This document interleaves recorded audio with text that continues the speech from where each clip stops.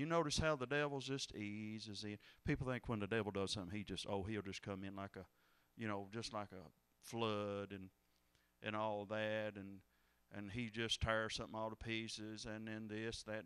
He don't, you know what? Most of the time he don't even work that way. I'll give the devil credit where it's due. He's good at what he does.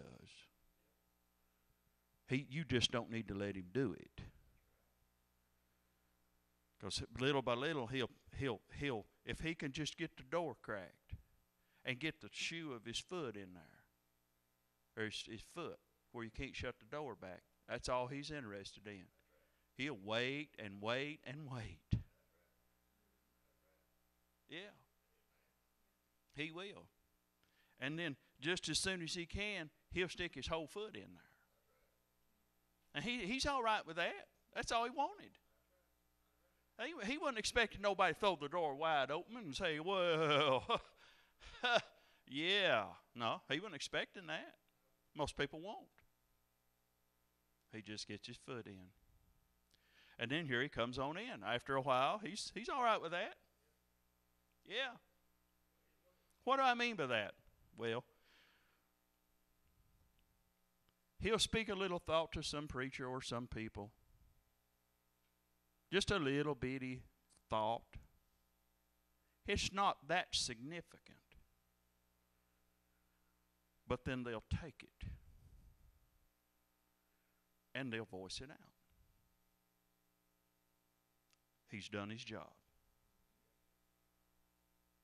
That's right. That's all he wanted.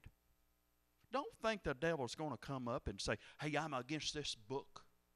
I'm against God. I'm against everything. He wouldn't do that in a million years. He's got, no. No. Just a little thought. One little thought. And you grab a hold of it. And you twirl that around. Speak it out. Bam. That's all he wanted to accomplish that time. And he did. And what the child of God has got to do is an immediate no.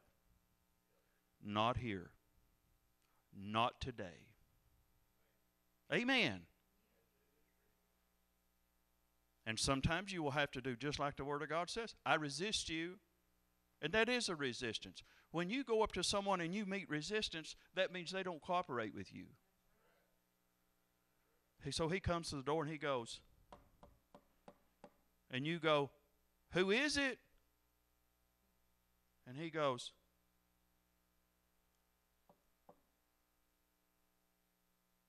it's doubt. Because you know you really don't know what you're going to do about this, do you? And you say, you can't come in here today because I do know what I'm going to do. I'm going to trust in God. Well, now, I'm not cooperating with him. I'm resisting him. And he goes, will you open the door? And I go, no. No. And he says, well, why not? Because you're not welcome here. I'm resisting him. Now, I'm just saying that in terms where everybody can understand. So when a pain hits you, you say, hey, you shouldn't just let it hang on you. You shouldn't let the devil hang stuff on you. You say, hey, no, wait a minute. I resist that in the name of Jesus. This is my body. This ain't your body. This is mine. It's the only body I got. I'm taking care of it. You ain't putting nothing on me, devil. You can keep your old arthritis. You can keep your old sugar diabetes. You can keep your old high blood pressure. You can keep all this stuff. I'm not taking it. Are you hearing? Remember, life and death are in the power of the tongue. You know what Jesus said? He said, whatever you bind on earth will be bound in heaven.